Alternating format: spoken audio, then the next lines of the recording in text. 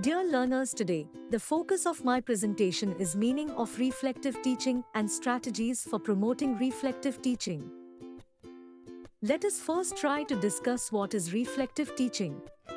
Reflective teaching involves a deliberate and systematic process in which educators examine and critically evaluate their own teaching practices, beliefs, and experiences.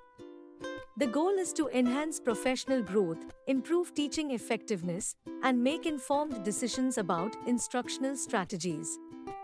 Reflective teachers engage in thoughtful analysis, self-assessment, and continuous learning to refine their teaching methods and better meet the needs of their students. Educational institutions can create a culture that values and promotes reflective teaching, contributing to continuous professional development and improved teaching practices. What are various strategies for promoting reflective teaching? 1. Journaling and writing. Encourage teachers to maintain reflective journals where they can document daily experiences, challenges, and successes in the classroom.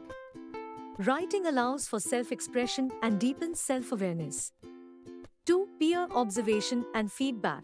Create opportunities for teachers to observe their colleagues' classes and receive constructive feedback.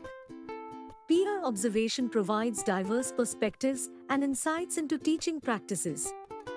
3. Professional learning communities. PLCs establish PLCs where teachers can collaboratively reflect on teaching strategies, share experiences, and collectively address challenges. Collaborative reflection fosters a sense of community and shared learning. 4. Action research. Engage teachers in action research projects focused on specific aspects of their teaching. This involves systematic inquiry, data collection, and analysis to inform instructional improvements. 5. Video analysis. Use video recordings of classroom sessions for self-reflection or peer feedback.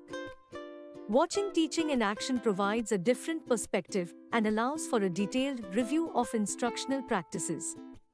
6. Feedback from students. Encourage teachers to seek feedback directly from students through surveys, discussions, or reflective assignments.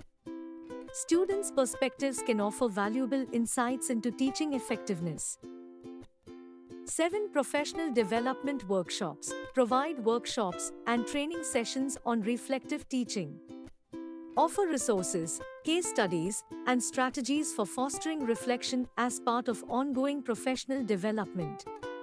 8. Critical incident analysis. Prompt teachers to reflect on critical incidents in their teaching, moments that were particularly challenging or successful. Analyzing these incidents helps identify patterns and areas for improvement. 9. Portfolio development. Encourage teachers to create teaching portfolios that showcase their achievements, lesson plans, and reflections. Portfolios provide a tangible record of professional growth over time.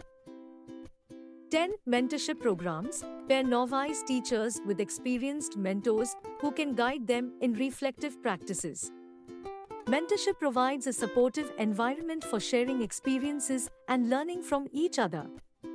11. Use of reflective models. Introduce teachers to reflective models or frameworks. Example, Gibbs reflective cycle, Cole's experiential learning cycle, to guide their reflective process and structure their thinking.